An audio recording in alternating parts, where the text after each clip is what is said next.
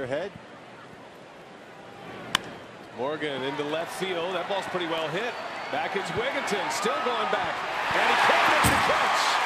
Morgan flying around the bases, on his way to third, and he is in there with a leadoff triple. Second triple of the year for Nyjer Morgan, and what a way to start offensively for the Brewers. Yeah, 2 triples in this series, both of them maybe misplays by the outfield. He got one in right center. Dominic Brown dropped. And this one, Ty Wigginton going back. He was playing shallow with Morgan at the plate. Barely making it to the warning track, and ordinarily that's a ball that an outfielder is going to be able to catch.